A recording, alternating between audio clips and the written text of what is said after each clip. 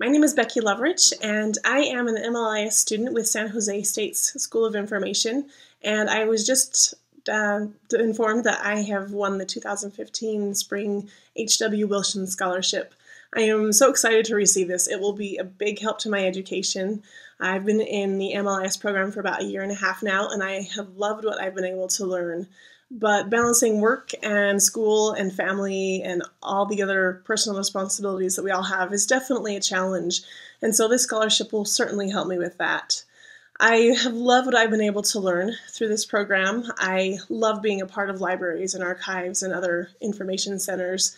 Prior to beginning my studies with the MLIS program, a friend of mine asked me very incredulously why I was doing this. She thought, surely that sort of master's degree, that sort of occupation and career path certainly cannot be very exciting, certainly can't be what you want to do.